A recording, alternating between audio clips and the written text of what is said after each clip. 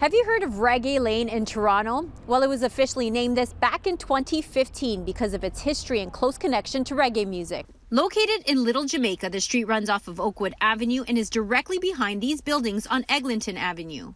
Jacques too there. Amazing. He was a part of the Scatterlights. He backed up Bob Marley in the early years with the Scatterlights. He played in Simmer Down. The road has this huge, colorful 1,200 square foot mural by artist Adrian Hales.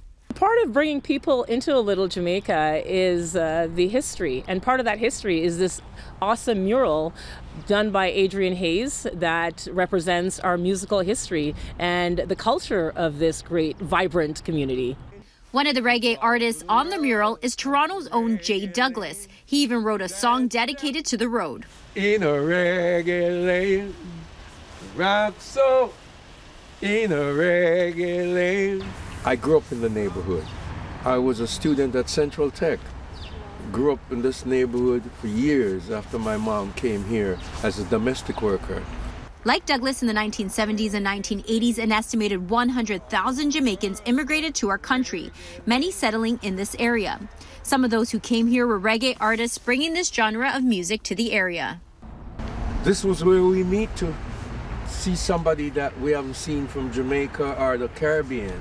This was where all the artists, we rehearsed there for shows.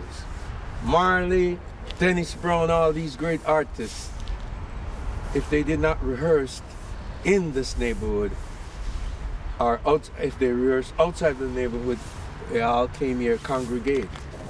For the food, record stores, Monica, first supermarket across the street, Leicester Supermarket.